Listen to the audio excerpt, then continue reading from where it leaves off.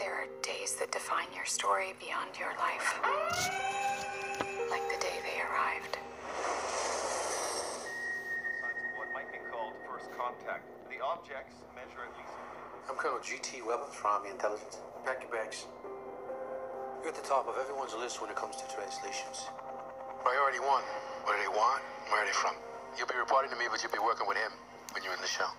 That's what they call him, the UFO.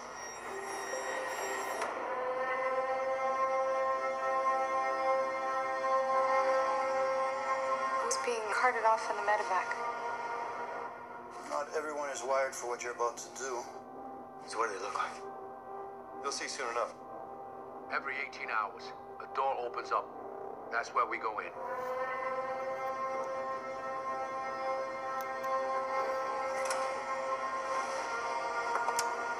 It's done. Yeah, that just happened.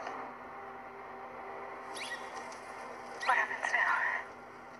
They arrive.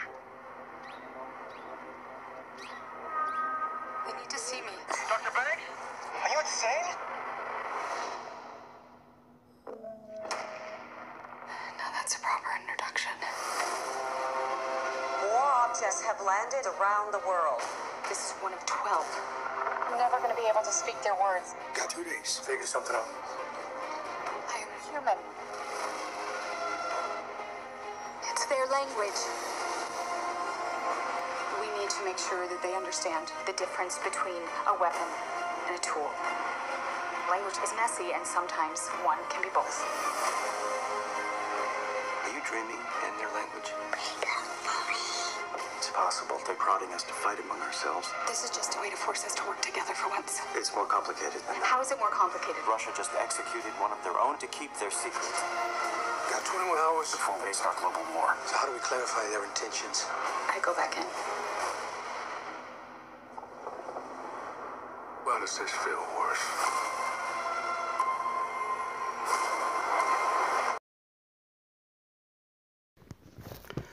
Paramount Picture በኖቬምበር 11 2016 The Arrival የሚል አዲስ ፊልም ሪሊዝ ያደርጋል እና ይሄ ፊልም ከሌላ ዓለም የመጣ ስፔስ ክራፍት ለመጀመሪያ ጊዜ በምድር ላይ ፕሬዘንሱን የሚያሳይበት ወይም ደግሞ በምድር ላይ ካሉ ህዝቦች ጋር የመጀመሪያው ኮንታክት ወይም ግንኙነት የሚፈጥርበት አክሽን የሚያሳይ ፊልም ነው እና ይሄ ፊልም የተጻፈው በቴድ ቻንግ በሚባል በኒውዮርክ የሚኖር ደራሲ ነው it's a science fiction እና የዚህ ፊልም ዋናው ፐርፐሱ the arrival of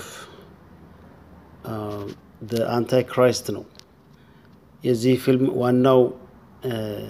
ዋናው ፐርፐሱ for the last probably 50 ወይም 60 አመት ጀምሮ በሌላ ቦታ ላይ ህይወት እንዳለ የዚህ አይነት ምድር የዚህ አይነት የህይወት ፍጥረታት በሌላ ዓለም ላይ እንደሚኖሩ በሃሊውድ በፕሪንት ሚዲያ በዚህ በማስ ሚዲያ ፕሮፓጋንዳ በጣም ፑሽ ስንደረግ ኖረናል now አሁን እንግዲህ ሰዓቱ ደርሷል ማለት ነው ያንን ለህዝቡ ፕሬዘንት የሚያደርጉበት ጊዜው እየደረሰ ስለሆነ አሁን የዚህ የሶሻል ፕሮግራሚንግ ወይም ደግሞ የማስ ሚዲያ ማይንድ ፕሮግራሚንጉ ኢን ፉል ፎርስ እየመጣ ነው እና በዚህ ፊልም ላይ የተለቀቀው የፕሪቪው ላይ ተሰሙታላችሁ የስፔሻሊ የዚህ የሲክሬት ሶሳይቲ ኮድ ወርዶች ሲነገሩ ታያላችሁ በ12 ቦታዎች ላይ ፕሬዘንት አድርገዋል በሩ በየ18 ሰዓት ይከፈታል እና ያ ብቻ አይደለም ደግሞ ቋንቋቸው ይሄ ነው ብለው የሚያሳዩት የኢሉሚናቲ የስኔክ ምስል አለ እዛ ላይ is called Ouroboros for generations ኢሉሚናቲ ሰዎች ሲጠቀሙበት የኖረ ምስል ነው እባብ ሰርፐንት ወይም እባብ ነው እና እባብ ጭራውን ጎርሶት ወይም ደግሞ ውጦት ያሳያል እና that እባቡ ሪፕሬዘንት የሚያደርገው ታይም ነው and እባቡ ጅራቱን ሲጎርሰው ደግሞ the continuation of time the ruler of time ያንን ነው የሚያሳየው እና 18 hours round up ስታደርጉት የቢስቱ ቁጥር ነው የአውሬው ቁጥር number 9 እና number 9 represents the beast እና as a code እዛ ላይ በሩ በየ18 ሰዓት ይከፈታል ይላል they choose that ቁጥር specifically 18 ቁጥርን የመረጡበት ምክንያቱ ያ ነው እና አጀንዳውን ካያችሁት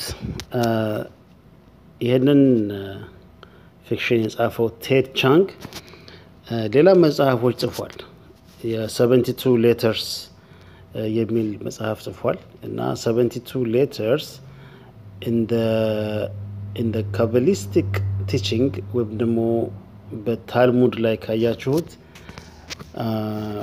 ምን የሚል ነገር አላቸው in the 17th century በሮማ በፖላንድ ፕራግ ውስጥ ይኖሩ የነበሩ የአይሁድ ራባይ ስማቸው ጠፍቶኛል በጭቃ አንድ ሰው ይሰሩና they call it a golem ያንን ጎለም በጭቃ ከሰሩት በኋላ 72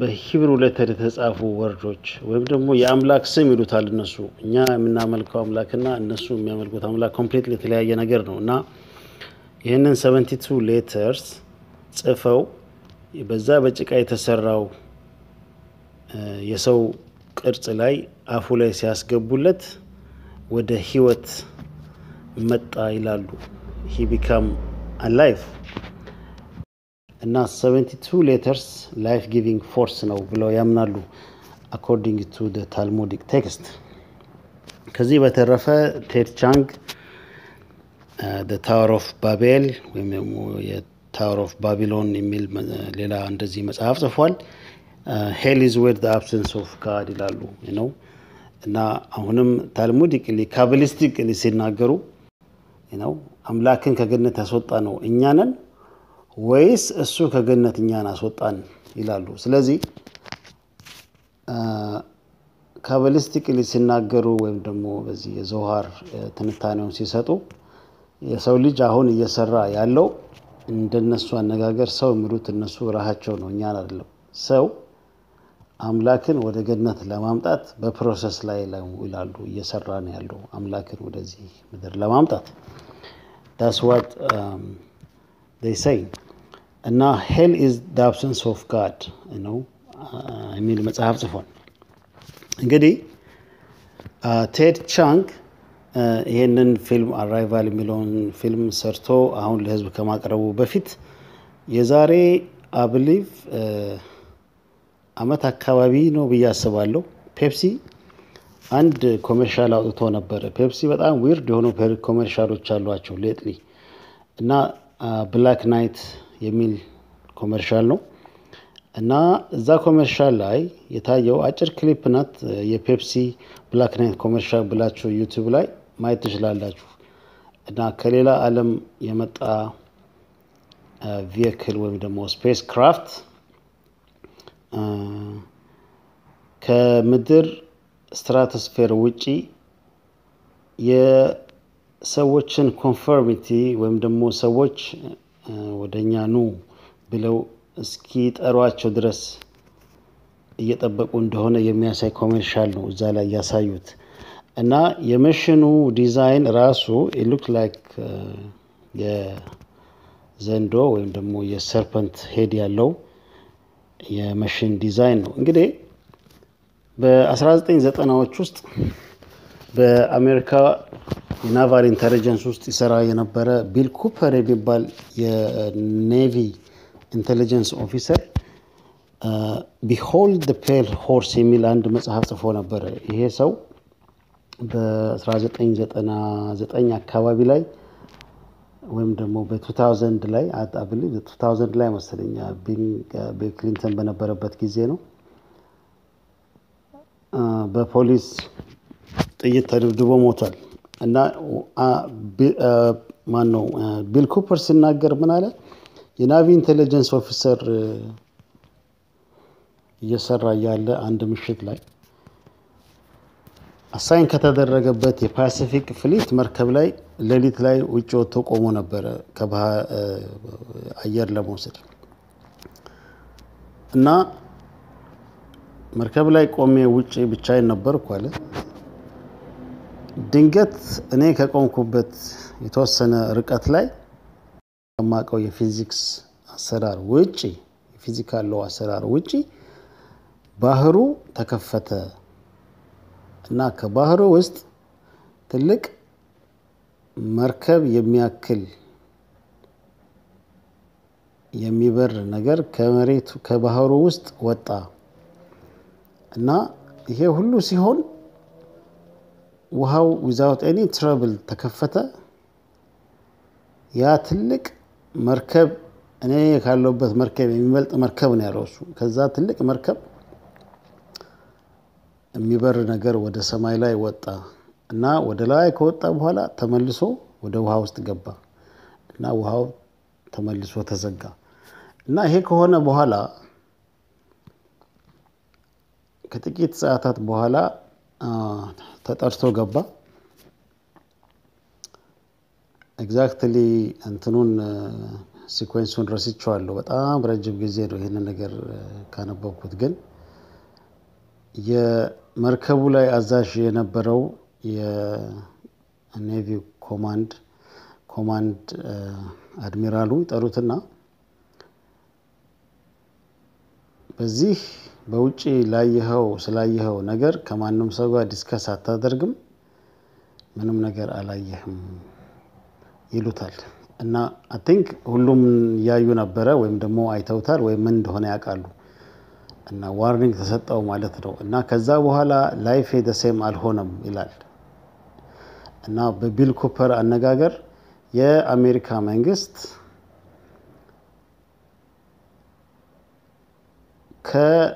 የአሜሪካ መንግስት የሚሊተሪ ተቋም የሚሊተሪ ኢንስቲትዩሽኑ ቴክኖሎጂያቸው ከሲቪሉ ቴክኖሎጂ በ50 አመት የበለጠ ቴክኖሎጂ አላቸው ብሎ ደምድሟል እና ለመጀመሪያ ጊዜ በላስ ቬጋስ ውስጥ ኤሪያ 51 በመባል የሚታወቀው ዩናይትድ ስቴትስ ኮንግረስ ፎር ለረጅም ጊዜ ዲናይ ሲያደርገው የኖረውን የተለያዩ ቴክኖሎጂዎች መሞከሪያ የሆነው ቦታ ቢል ኩፐር ነው ፈልጎ ያገኘው ያንን ቦታ በትልቅ ትራክ ላይ ነዳጅ ነው ወደ ሰዓት በጣም የብዙ ሰዓት መኪና ከነዳ በኋላ እዛ ቦታ ላይ ደርሶ ተራራው ጫፍ ላይ ቆሞ ሲያዩ በእውነትም ያ የተነገረለት ቦታ በሚዲያ እንደገና በኮንግረስ ደረጃ አድሚት ያልተደረገ ቦታ ነው ይኖራል ተብሎ ያልተነገረ ቦታ ነው አለ ተብሎ ለህዝብ ያልተነገረ ቦታ ነው ሚስጥር የተያዘ ቦታ ነው ኤሪያ 51 እና እዛ ቦታ ላይ ሲደርስ በእውነትም የሚበሩ የተለያዩ ማታ የሚበሩ አንዳንድ ዲፈረንት የሆነ ቴክኖሎጂዎች እንዳየ ይነገራል እና ወደዚህ የሚበሩት ይሄዱ የሚሰሩት ሰዎች በድብቅ በላስ ቬጋስ አካባቢ ካለ የአይሮፕላን ማረፊያ ማንነቱ በማይገለጽ ለየት ባለ አይሮፕላን እየተጫኑ እንደሚሄዱ የሰዎቹ ማንነት እንደማይታወቅም ቢል ኩፐር ተናግሯል ማለት ነው እና ኢንተረስቲንግ የሆነ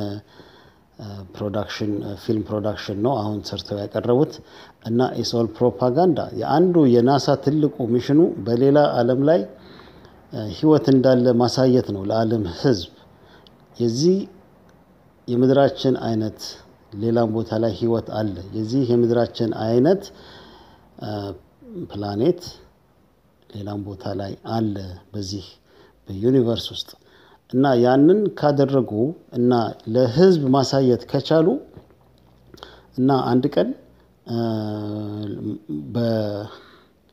በምድራችን ላይ ሌላ ዓለም ላይ የሚኖሩ ሰዎች እንዳሉ የሚያሳይ ማስረጃ ካመጡ ኢሚዲየትሊ ክርስቲያኒቲ አውትሎው ነው የሚደረገው ምክንያቱም እግዚአብሔር በመጀመሪያ ሰማይና ምድርን ከሰራ በኋላ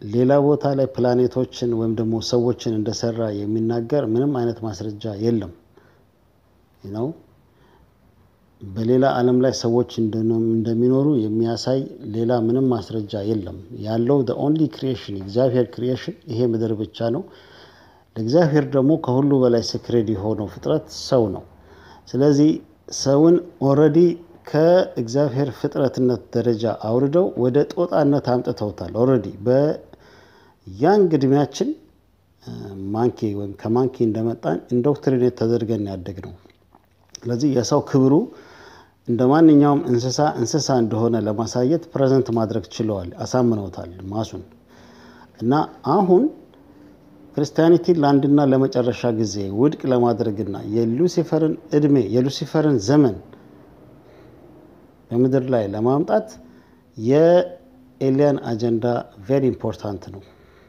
ስለዚህ ያ ፕሮፓጋንዳ has to be በምድር ላይ መሰራጨት አለበት we have to be convinced already ከ50 በላይ ከ50 ከመቶ የሚሆኑት አሜሪካኖች በሌላ ቦታ ላይ ህይወት እንዳለ ያምናሉ ኤሊያኖች ቢመጡ የዓለማችን ሰላም ሊመጣ እንደሚችል already ሰዎች በጣም convinced ሆነዋል እነሱ የተሻለ አድሚኒስትሬሽን ይኖራቸዋል የተሻለ ሲቪላይዜሽን ይኖራቸዋል ነው እና የዓለማችን ህዝብ ቁጥሩ በዝቷል already ግሎባል ዋርሚንግ ለዚህ ፕላትፎርም የተዘጋጀ ነገር ይሄንን መጽሐፍ የጻፈው ቴድ ቻንግ አንድ አይደለም የጻፋቸውን 4-5 መጽሐፎችን ብታዩ ቤዛቸው ካባላ ነው is based on kabbalistic የሉሲፈሪያን ቲቺንግ ነው የዚህ የሳይንስ ፊክሽን ሶርሱ so completely the other side የሚሰራ ፕሮፓጋንዳ ነው ነው ዲክሪስቲያናይዝ ማድረጊያ ነው በሌላ ቦታ ላይ ሰዎች አሉ የሚለውን ሐሳብ ሰፖርት ለማድረግ የተዘጋጀ ማይንድ ፕሮግራሚንግ ማይንድ ኮንዲሽኒንግ ነው ስራ ነው በተረፈ ታንኪው ለሁላችሁም ካምፓኒ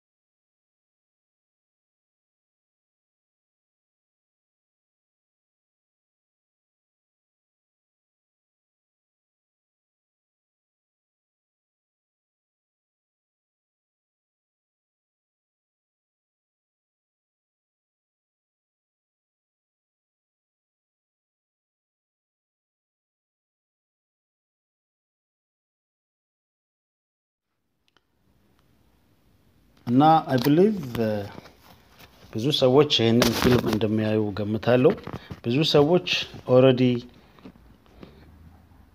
በሌላ ዓለም ላይ ህይወት አለ የሚለውን ነገር ኮንቪንስ እንዳደረጋቸው አምናለሁ የት በጣም የሚገርመው ነገር ይሄንን መጽሐፍ የጻፈው ሰውዬ ካባሊስቲክ የሆነ ቲቺንግ እንዳለው I hope ሰዎች ቢረዱልኝ ጥሩ ነበር ይሄንን መጽሐፍ የጻፈው ቴድ ቻንግ አንድ አይደለም የጻፋቸውን 4-5 መጽሐፎችን ብታዩ ቤዛቸው ካባላ ነው is based on kabbalistic የሉሲፈሪያን ቲቺንግ ነው የዚህ የሳይንስ ፊክሽን ሶርሱ so completely the other side የሚሰራ ፕሮፓጋንዳ ነው ነው ዲክሪስቲያናይዝ ማድረጊያ ነው በሌላ ቦታ ላይ ሰዎች አሉ የሚለውን ሐሳብ ሰፖርት ለማድረግ የተዘጋጀ ማይንድ ፕሮግራሚንግ ማይንድ ኮንዲሽኒንግ ነው